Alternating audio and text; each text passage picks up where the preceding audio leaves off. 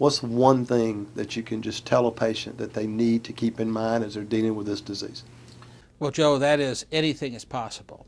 And long-term survival is possible. It has been done before and is being done frequently at a number of different programs, including ours. And the 5-year survival has gone from 0 20 years ago to really a substantial number of patients living 5 years. The most important thing that patients need to understand is that they really need to get in a positive frame of mind.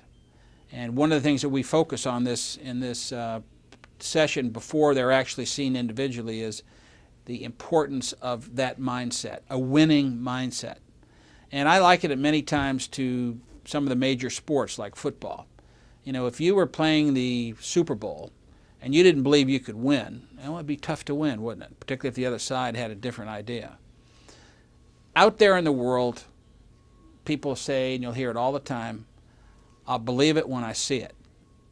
Here in medicine, many times it really is, I'll see it when I believe it. And getting into that frame of mind to understand that anything is possible is part of our overall strategy with the initial patient education, many times talking to patients who've been through the program. We take every opportunity we can to help educate patients and what would be your clients with the possibilities. And in this disease, we now know anything is possible because we have patients who've even had bilateral disease alive 5, 6 years later. So anything's possible. You've got to stay positive.